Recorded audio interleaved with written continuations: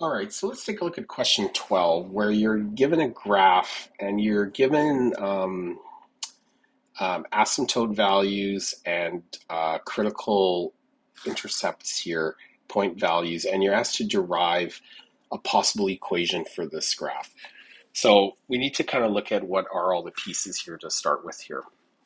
So the first thing that's obvious here is we know what our x-intercept here is. So I'm just going to write down what the x-intercept is. So the x-intercept here is going to be 0 and, -2 and 0. Okay, so we know it's that point right here, the one that's in red. We also know that we have a horizontal asymptote, so HA here, horizontal asymptote is going to be at y equals 1.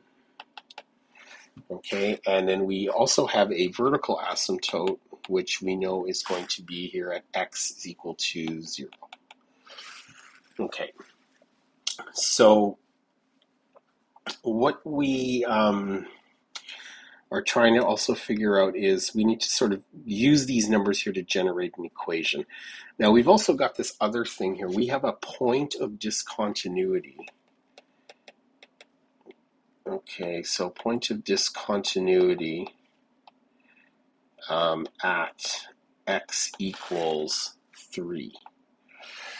Okay, which is shown by the open circle there on the line. So this just means that at x equals 3, we have had a term that has actually been canceled out top and bottom from the original expression. So it's not that, it's just that at that point it's undefined, but it's not the same as saying you have a vertical asymptote where the entire line is undefined, like at x equals 0. It's just at this particular point, only at x equals 3. Okay, and there's a corresponding y value that you would say that's discontinuous at. Okay, so how can we look at trying to derive an equation? Because that's what we're trying to do, is we're trying to write a possible equation for this solution. Okay, so let's think about this here. So we're going to have an equation, and we know it's going to be a rational equation, and so it's going to be y equals something, and we're going to have a numerator and a denominator. Okay, so the very first thing we should know is that the denominator is made up of our vertical asymptote values, the ones that they can't be, and also any points that have discontinuity in them. Okay, so our vertical asymptote here is at x equals 0. So that is going to be, that means it's just going to be x by itself. Okay, so when x is equal to 0, that is going to be our vertical asymptote. And if you remember what graphs like a y equals 1 over x graph looks like, it's where it has this it has the exact same shape as this, except the vertical asymptote is at x is equal to 0. So that means it never crosses the y-axis there. Okay, so that's one solution there. But we also have a point of discontinuity at x is equal to 3.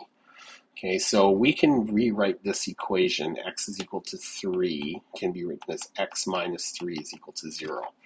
So that means we have a factor here, x minus 3, which would have to be canceled with another factor on top, because that's how you generate these points of discontinuity. It's where you take an expression and they're factored, and then the two factors cancel. So basically what we're saying here is that if they cancel, we kind of lose those expressions, but we don't generate an asymptote out of it. The only asymptote here would be that x cannot be equal to 0. So that's the one vertical line. But that discontinuity is generated because it was canceled. The numerator and the denominator canceled each other. So if we're going to reconstruct a possible equation, we have to put them both back in, one into the numerator and one into the denominator. So that's what we would have there. And then we also know what one of the x-intercepts are here. So if we want to generate a value where y is equal to 0, that means we have to have an expression where if we put in the value of -2, we will get a 0 in the numerator. So that means this would have to be x plus 2, okay, because if we substitute -2 in here, we're going to have -2 plus 2, which is going to give us a 0. Okay, and then 0 times anything divided by whatever it is always going to produce a value of 0 for the y. So this is the factor, this is one of the factors that we can get from that expression. Okay, and then this looks pretty good as terms of what our equation is going to be. And if we also know that the horizontal asymptote is going to be equal to 1, which means that if we were to take the limit of this expression, we would have the same number on the top and the same number on the bottom. So one of the ways to tell is you look at the degree of the equation. This is going to be an x squared at the top, and this is going to be an x squared on the bottom. So when the degrees are the same, the horizontal asymptote is going to be equal to 1 because it's going to be in the same ratio. But we can kind of work this out and sort of see what we get. So the top value here is going to be x squared minus, so it's going to be minus 3x plus 2x, so it's going to give you minus x, and this is going to give you minus 6. And then the bottom is going to be x squared minus 3x. Okay, so this equation is going to be representative of this graph. Okay, and there's a couple ways you could check. So you could plug this into a graphing calculator or Desmos, and you'd want to check that. And if you type that in, you'll see exactly that you'll get that. And then the other way, the only thing that we haven't really verified is the horizontal asymptote here. So that means if we take the limit of this equation as x goes to infinity, does this produce a value of 1? Okay, that means is the top and the bottom. And intuitively, we're sort of getting infinity squared minus infinity minus 6, infinity squared minus 3 times infinity. So the biggest numbers here are going to be x squared over x squared, and that's going to give us a value of 1. But if you wanted to check, and using that technique we did in the other questions, you can say, well, we're going to take the limit as x goes to 0, and then what we would do is we would factor out x squareds out of the top here. So I'm going to take an x squared out of the top, so it's going to give me 1 minus 1 over x minus 6 over x squared. Okay, and then we're going to divide that by x squared, 1 minus 3 over x. Okay, and as x goes to infinity, okay, these values go to 0. Okay, and then this cancels, so we're going to be left with 1 divided by 1, which is equal to our horizontal asymptote of 1. So this checks out using our technique where we factor out basically the highest power out of each denominator and numerator. Okay, and so that just means that our horizontal asymptote is 1. So this is our final equation.